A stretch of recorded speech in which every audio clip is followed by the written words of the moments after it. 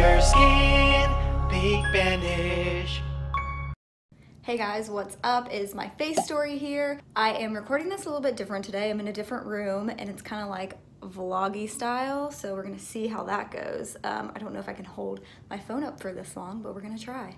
So today what I want to talk to you guys about is the caveman regimen and why I ended up quitting it. I know that I've talked about it like before and raved about it and said how great it was for my skin, how great it's been for me, and I do still take some core principles from it. I do still think mentally it's been a really good learning experience, but physically, hunty, no. Let's get into it. Let's get into what happened. So basically for like the first month, my skin continued to clear up, and I think, you know, looking back now, this was my skin just needing time away from products, but not permanently.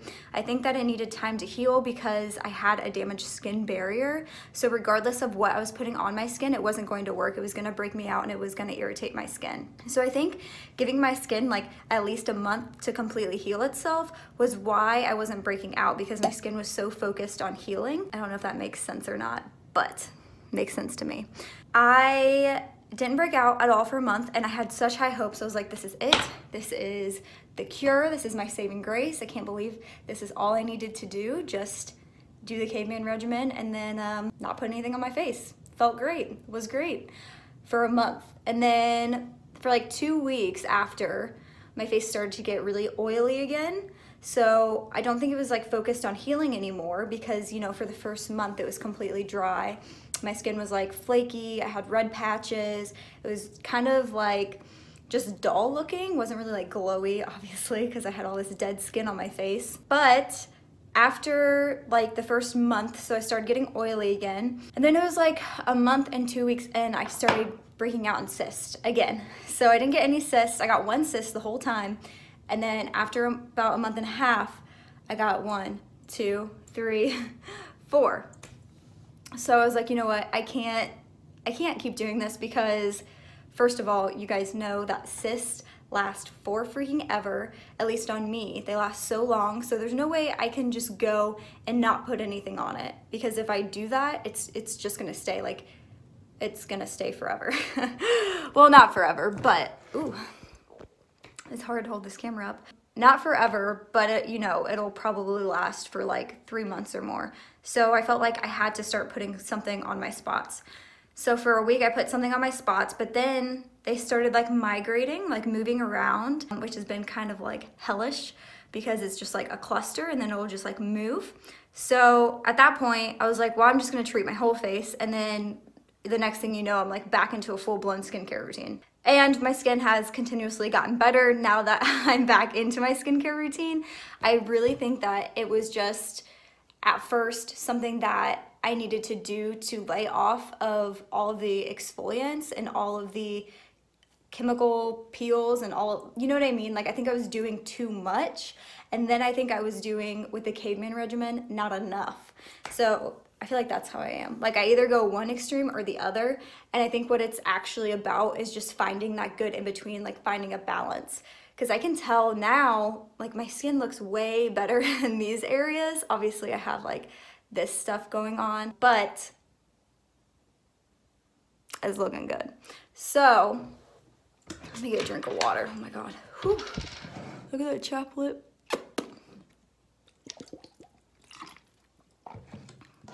So unfortunately, I hate to report this back, but it did not work. It was not a long-term solution for me personally, but I would recommend that everyone try it just to see, because from doing it, I learned that my acne isn't a result of product irritation. If it was a result of product irritation, then it would have completely gone away. You know what I mean? I did it for about 2 months almost. So since I wasn't putting anything on my face, now I can be 100% sure that that's not the cause. So now I know that the cause is internal, whether it's stress, hormones, digestion. At least I have that to go off of now, and I don't have to worry like, oh, is this specific product breaking me out? Unless it's like I'm using too much again, you know what I mean? So I think it was really a good learning experience, and I would definitely recommend it to anyone who is struggling with their skin and hasn't found like anything to cure it. You know, if you have, not cure it, I don't really believe in acne cures, but if you have adult acne and it keeps being persistent and it just keeps popping up and no matter what you do, it's not going away, it is something that I would definitely recommend trying just to see. And it's really not as scary as it seems, putting nothing on your face, not touching your face. And you'd be surprised because I always thought I had oily skin, but my skin actually ended up being very, very, very dry. You don't know until you try, you know? I feel like it's hard because I always get my hopes up and I always think, oh, it's gonna work this time, it's gonna work this time. And I talk it up and then like a month or two later it stops working and then I have to come back and be like, just kidding you guys, it didn't work.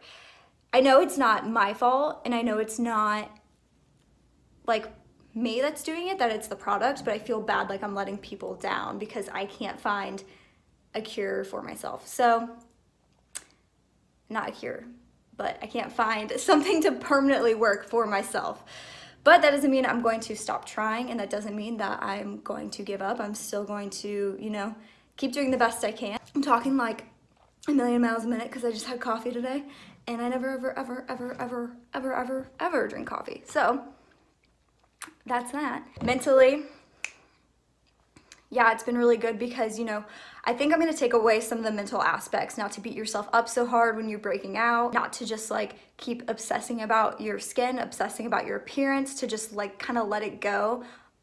Obviously, if I get cysts, I'm gonna treat them because I'm not someone to just like let it go. I feel like that is kind of bad advice for cystic acne, just because the longer you let it go, the more chances you have of having a scar, so you do want to treat something like that. But I think, you know, with like whiteheads and like blackheads, I'm not going to just like be obsessing over them like I was before. I think it's a good thing to learn mentally and to just accept your skin for what it is. Didn't work, did not end up working for me. 2 months, worked the first month, didn't work the second month. Don't know why that happens to me, but usually that's the way it goes. So we're just going to keep trying stuff and keep seeing what's gonna work. That is it, that is all I have.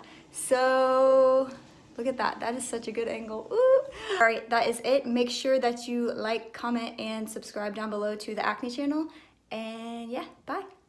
There's a hope that's